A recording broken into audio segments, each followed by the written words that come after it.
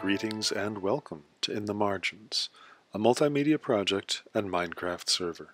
I am, as always, in my own world. Thank you for joining me here. My pronouns are they, them, and I have motor and vocal tics. You will hear odd sounds from time to time. We will be joined today by Dogbloos. Uses they, them pronouns. Dogbloos has built Cow Island Trading Center, which is the build we're going to check out today. And we will also be joined by CommanderHayley, she, her pronouns, who is going to be streaming this.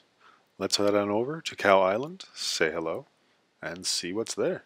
Hi, here we are at Cow Island. Dogbloos here has built this wonderful place for us, and they'll be showing us around. CommanderHayley also jumping around. She's streaming. So this is what I'm calling the saucer at Cow Island Trading Post. And this is where all of the major functions of the island are. The first thing you want to do is come over here to the villager area and check to make sure that there are villagers in the system. Right now there are no villagers. So the first thing you want to do is you want to press this button, the one that says press button to request villagers. If the light is on, that means that there are villagers available. So you just press that and wait a moment. They will fall from up there. Here they come. If you don't have villagers in the system, the Emerald Machine won't work. I mean, you can use the Emerald Machine just as a place to trade for emeralds, but you won't be able to swap out villagers. I can show you how that. So basically, what this area is for is just for if you like have a lot of carrots or a lot of wool or anything of that sort, and you want to trade it for emeralds.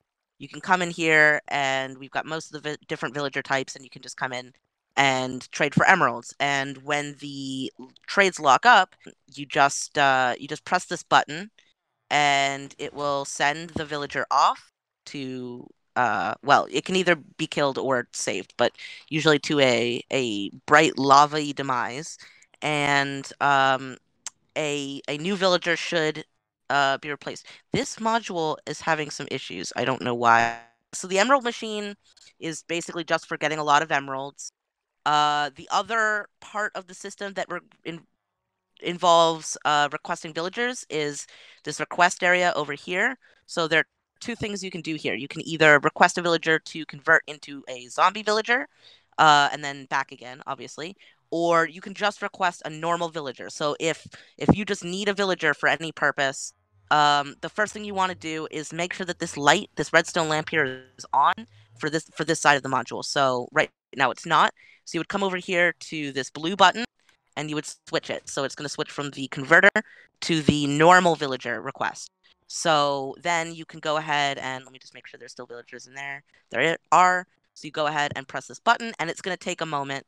It's going to take like a minute, but you can hear the cart send. You can see the villager go up. If either of those things don't happen, then there's something wrong, but it should just go ahead and send it, and in a moment it'll plop down here, and then there are boats in this chest, so you can take a boat and you'll place it down here, and you can transport the villager wherever. You can also place workstations on these chisel quartz blocks here, and here's our villager. So this is if you want to just do if you want to get a villager with a specific trade, you can just request it and start messing with its trades. Just the one rule is do not leave workstations out, because it can mess with the villagers in the other parts of the system. So once you're done, make sure any workstations are back in this chest here. And then yeah, when you're ready to transport the villager, you put them in here. You might need to nudge them a little, but that time it just popped in, and you write it away down here. Now, if you're just taking a villager for your own personal use, you just send it through the Nether portal. If you are getting some villagers for the system, what you can do is row the villager right in here, and while in a boat, you can pass right through the trapdoors, and then you leave it there. If you're submitting a villager to the system and you want it to be included in the system very quickly, you can send me a message on Facebook just to let me know that you did that, and I can review it. The reason I have this system here is because I want there to be a little bit of curation to what's in the public trading hall. The main priority for me is it needs to be useful for everyone. I want to point out for those who don't know that converting villages. Yes, yeah. So this whole process, if you convert a zombie villager, either one that was originally a villager or just any zombie villager in the world, if you convert them back, you will get severely discounted trade. So the villager will drop down here. They'll either die, in which case you request another one using the button, or they become a zombie villager. When they become a zombie villager, you just press this button. It'll send them down here. And then over here, we've got splash potions of weakness and golden apples. You can set the brewer to be on. Just don't leave it on for too long, because I just don't really want it to be running and filling it up past the space of the chest. To convert a zombie villager, I have a button here that I just added that allows you to reconvert it. So I will. Oh. So the zombie will start to shake. There'll be particles, and there we go. So now we got a zombie villager. So I'm just gonna throw a splash potion on it, and try not to stand too close to them because they can hit you. And then you feed it an apple, and so now the villager is shaking, and it's gonna be, I think it's 5 minutes, and this guy will turn back into a normal villager, and will have discounted trades. There are some trades where you do this once and you get 1 emerald trades, and that's great. But there are some trades where you're gonna want to do this several times. There's a chance every time that the villager will just die. So it's always a bit of a risk, but you can reinfect it a couple times and get the trades lower and lower. You can place workstations right here. The way that trading mechanics work in 1.14 now is you put these workstations down. They should hopefully take a trade. Sometimes it's a little finicky. If it's nighttime, they don't take trades, or they won't swap trades. You put the workstation down, you look at their trades. If you like it, you lock it in by trading with them. If you don't like it, you break the workstation, wait for them to become a normal villager again, and then place it again, and they will pick up the profession and have new trades. Once you have a villager that you like, again, you can either take it for your own personal use in your own system, or you can submit it to the public trading hall for other people to use. If you're taking a villager that you like, you would boat it over this way to this other nether portal. If you want to trade one thing a little bit, it's really useful to have this public trading hall that I've built where, all of those things are available to you. You don't have to worry about getting it for yourself. But if you know that you're going to need a lot of something, if you want to trade carrots for 1 emerald, and just get a lot of emeralds, or if you have a specific enchanted book that you really want a lot of, etc., you're going to want to make your own discounted villager. So that's what this area is for. You can claim a unit just by breaking this sign here and replacing it with your name, and then this is yours, and you can do with it as you will. You can place down workstations, you could put a crafting table in there, anything you need. Make it a little house. You could make it a little house, although, you want to follow me back in through the nether portal. We can look at the next thing. Back over to Cow Island. Those are the 2 main functions that use villagers. The rest is just, the stuff that's here for you to use. Just as I'm waiting to load back in. You've got the crop farm, you've got a cow farm, and we've got, of course, the public trading hall. I'm going to go up here and take a look at this cow farm.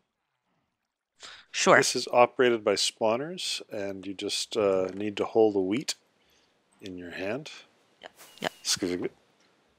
And I'm going to go ahead and have this on cooked mode and make sure that the machine is completely off before you switch it to a different mode, because it'll really break. It can break.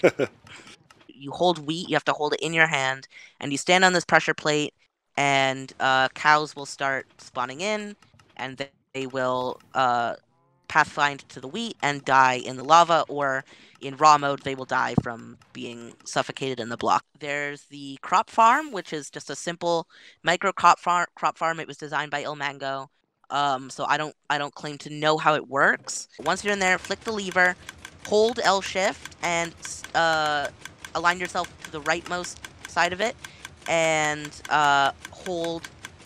continue holding L shift and right click on the right dispenser, and also left click to break the crops. And you should start getting a lot of crops quite quickly. It's really quite quick. If you need a few stacks of any of these crops, you can just use this farm. Sometimes items will get stuck on the dirt blocks, but don't worry about it. They should be pushed by the piston the next time it activates. So all that is fine. Just a little passive melon and pumpkin farm so that you can trade up at the Emerald Machine. And then finally, the last function of the system is just the public trading hall. So you come in here. There's a directory right here. There's a book here that will list all of the trades that are currently available, what they cost, and what floor they're on. So you can look through that directory, see if the trade you want is available, go up to the corresponding floor. If you're confused at all, there's an instruction book for the Emerald Machine, and then there's also an instruction book for the request area. The villager area is really only useful if you're having issues. So if something isn't working, you want to come over here and kind of troubleshoot that. Make sure there's villagers, make sure there's carts. And then if it's not behaving in the right way, that's when you come and contact me. But otherwise, this isn't really much use. Oh, one thing I forgot to explain is in the Emerald Machine, if you've been putting a lot of resources into a villager and you don't really want to kill it, but you need to swap out for another villager, you can set this to keep mode, which just means when the villagers get cycled out of the system, they end up here. You can leave it on kill mode if you just don't care about them and you want them to disappear. But if you want to keep one of the villagers from the Emerald Machine, you can set it to keep mode. They will end up here, they won't die, and same as with the request area, you just place a boat here, you nudge it until the villager gets into the boat, and then you can boat them off to wherever you want. So thank you very much for showing this to us and for building it for the server too. Yeah, absolutely. I mean, it's just, it's stuff that I needed, and I figured it makes sense to just build it in a place where everyone can use it. Well, thanks for joining us here. Happy crafting. Yeah, happy crafting. I wanted to make sure this place is as accessible as possible, so rest your weary legs. Oy, that's the nice thing about Minecraft. My Minecraft legs don't hurt. Hell yeah, absolutely. I wish I could have my cane in game, but it's not like I really need it here. That's always nice.